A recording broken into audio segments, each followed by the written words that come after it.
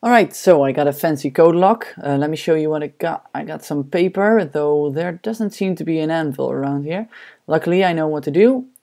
Just put some paper here, here, some in the middle, here, and yep, there we go.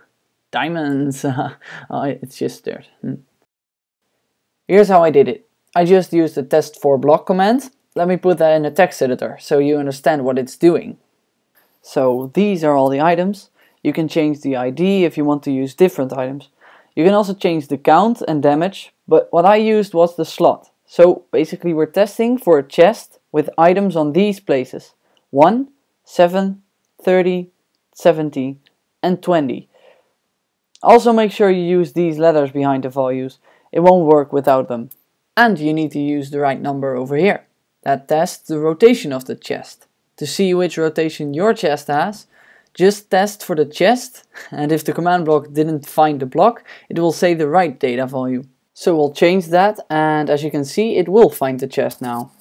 Now these command blocks just summon some falling sand to open the door, and these command blocks set these blocks here, just in case the falling sand drops.